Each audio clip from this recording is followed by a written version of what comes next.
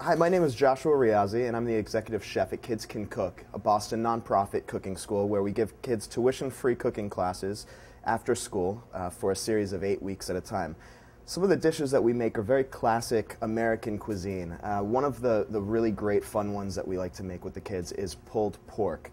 And our pulled pork, since we're not using a smoker, we're using more traditional cooking techniques that you would have in your home kitchen, is really a great recipe to try to duplicate at home. So to start this dish, there are really two main parts here. We've got a seasoning mix of citrus, some citrus zests here. I use oranges, limes. The second portion to the real bulk of the flavor is in our dry rub, and this really needs to be quite flavorful because we're going to rub this onto the exterior of the pork shoulder, but it needs to permeate everything. There needs to be enough seasoning there to really season the entire bulk of the meat. So what I've got in this mix is all whole spices. We've got black pepper, fennel, coriander. There's also cumin seed in there, and a little bit of cinnamon. For this task, I break out a mortar and pestle, very traditional cooking utensil that allows us to really break those spices up with just some brute force here, but it gives us the best flavor, the freshest flavor on these spices, really allows the scent to come out. So what we're doing is just mashing this up until we have a nice firm powder. And you can see what we have is a little bit of a powder here. And like I said, it's not ultra fine and it doesn't really need to be. Now that we have that spice mix here, we're going to add a few more ingredients that don't necessarily need to be processed in the mortar. One that is going to assimilate our smoky flavor, because with a good pulled pork, you're going to have a series of flavors. You're going to have some saltiness, some good acidity coming from the citrus, and later on we'll add a little bit of vinegar. You're also going to get smokiness and kind of a sweetness, and that's going to come from our smoked paprika. And this smoked paprika is basically like the paprika or cayenne pepper that you have at home. This is a sweet version, but they do make a spicy one if you want to kind of kick it up a bit. And it really, you can tell immediately when you open it, it really smells smoky, and they roast the peppers over in a smoker before they grind them up. And that gives us that smoky flavor at home without having to spend hours outside at a smoker. So it's a little bit of a cheat move, but it definitely adds a great scent to it, a great flavor to it. So in this spice mix, we've got our smoked paprika, our fennel seed, our coriander, our black pepper, also our cumin, and I'm going to add now the salt. And you want to liberally salt this because, like I said, this flavoring needs to really permeate the entire pork shoulder. For our mix here of citrus, I'm just going to demonstrate how we get it to that point, and there's several different ways to do this. One way is called supreming, where you just clip the bottom and the top off of your citrus, and this works with all citrus, whether it's a lemon, a lime, an orange, or a grapefruit. Now that it stands on its end and it's not wobbling around, you're just going to use a knife to delicately peel off the skin there until you don't see any more white. I've got a little bit on the bottom here, so I'm just going to go down and clean that up a touch. And then you just rotate this citrus around until you've got the whole thing cleaned, and basically you've got just the good sweet citrus left. Like so, and this works really great if you need to juice something, if you want to puree or blend something with citrus in it. You're not getting all the pithiness, all the bitterness from the white in there. Now we are going to use the skins for some of this flavoring, and there's two ways to do this as well. One way is to use your knife if you want to practice some knife skills here, and just slice off as best you can, keeping your fingers out of the way. Slice off as much of that white as you can. That's again the bitter pith, and we don't want to get too much of that into our final product until you have just basically the skin there, and you can slice that up a couple times. Since this is going to cook for about 4 to 6 hours, your pieces of fruit don't need to be all that small. They're actually going to break down throughout the cooking process. And with this orange, or basically just the pulp of the inside, we're going to chop that into pieces as well, but again, since it's going to cook for so long, we don't need to chop it down into very small bits. We're going to compost the rest of that because we don't quite need all of it.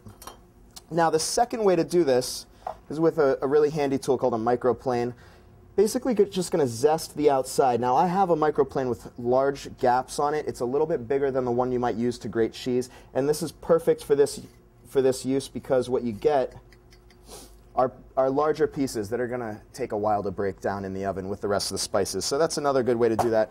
Now we want to add the core of our flavor to this mix with some more fresh ingredients. A habanero pepper, now very, very spicy pepper. So notice as I'm cutting it, I'm pushing all that cut part away. I'm holding the part of the pepper that hasn't been cut so that I don't get any of that juice on my fingers. That juice is really spicy. This is one of the hottest peppers out there, so you don't want to be touching your eyes or anything like that. I've got gloves as well, which you can put on and definitely protect yourself that way.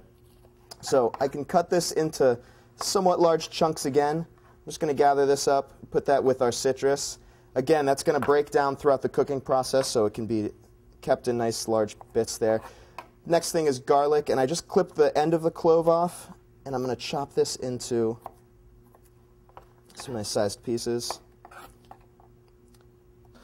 Now the other key ingredients here, sage is one of them. I almost always put sage in with this pulled pork, and the way that I prepare my sage for this is just to take the leaves and cut the leaves into bits and keep the stem out of it. I'm going to mix that in there too. I've also got rosemary. Now rosemary, the stem is really, really kind of woody, so you don't really want to use the stem. You want to just pull the leaves off of that.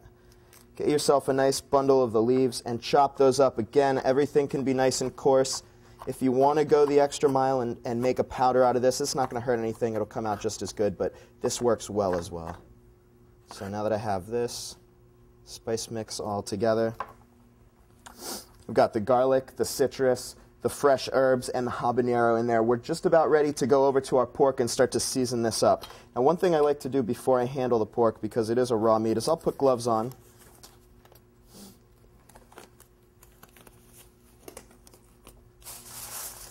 I'll bring this over. Now, first thing here, we've got several layers of foil. I've got, count them, 5 pieces of foil there, and the real purpose for that is to keep all of the juices inside and also to help create a nice mellow cooking area for this where everything can kind of steam together and roast together, and you're really protecting it from the raw heat of the oven with those several packages. It's all about going low and slow here. Like I said, 4 to 6 hours in the oven. 2 things you want to do is 1, make sure that it's got a little bit of protection from the heat, and 2, you want to actually use a lower heat. So you're going to cook this at about 225 to 250, depending on the type of oven and how hot your oven gets, and if it's a convection oven, you probably want to use that 225. Now what I'm going to take is our spice mix here and rub that onto the skin first. With a dry rub, you really don't just want to season it like this and let it be. You actually want to get your hands in there and press that into the meat to make sure that you're getting as much in there as possible. And what we've used here is a pork shoulder. It's called a Boston butt. It's actually the shoulder portion of a pork, and this is a really nice pork shoulder too. You don't need to go with a kurabuta or something like that, something really expensive. You just want to make sure that it's a fresh pork shoulder and nothing that's been frozen for too long. It comes out just really much nicer if you're using a fresh pork product. And now we're ready to start adding the rest of our ingredients. And for this, it doesn't necessarily need to be rubbed on and coated the same way, because as the citrus cooks and the pork cooks, the juices are going to combine and it's going to surround this whole pork shoulder. So you just want to make sure that they're in there kind of right on top. Sometimes I like to pick it up and roll it around, but this is actually going to work just as good as anything else. So you've got your garlic evenly dispersed, your herbs evenly dispersed, and the citrus evenly dispersed. The next thing here is to create this parcel, and you want to make sure, like I said, that everything gets enclosed so that the juices stay in there and so that there's no gaps or anything like that. So the first move I do is I bring it together, I crimp it in the middle. The ends here are still open, so I'll just make sure that I pull this up so that any juices gather and they don't have anywhere to leak out, and I'll crimp that around right together with that. Same thing on this side. I'll pull this up a bit, I'll crimp that together. Now I can turn this 90 degrees and I'll do the same thing with the next piece of foil. And basically we're just creating this. So now we've got our pork that's ready to go in the oven. On a nice sheet pan, you always want to have something underneath it to catch any juices that may escape. You want to make sure that the ribs on the bottom of the oven don't catch that foil and rip them. This is ready to go in the oven at about 225 to 250 for about 4 to 6 hours.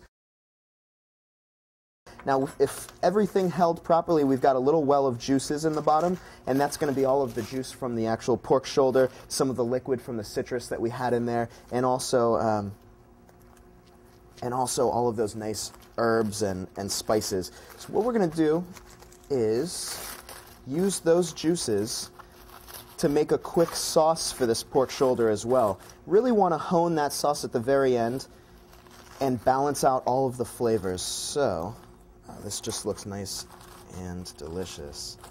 You can tell what I mean by pulling the pork meat apart.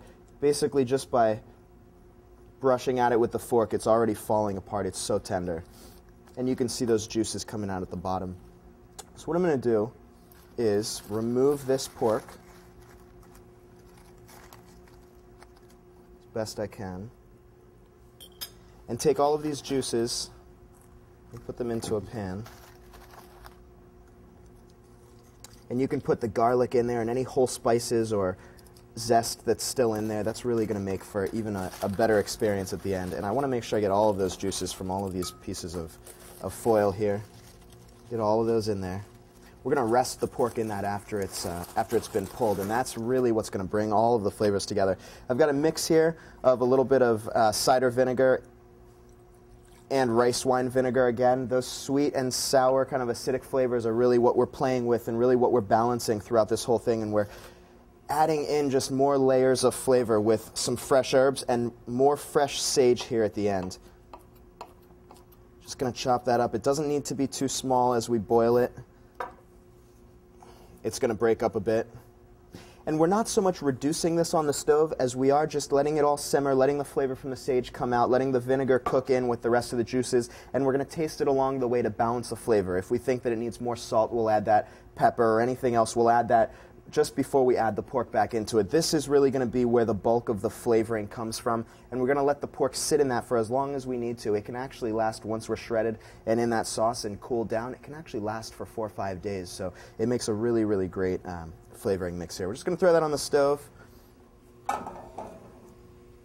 Low to medium heat and let that simmer for a couple minutes. In the meantime, we can bring our pork shoulder just nice to that shredded point with a fork, and you can see how delicately this happens.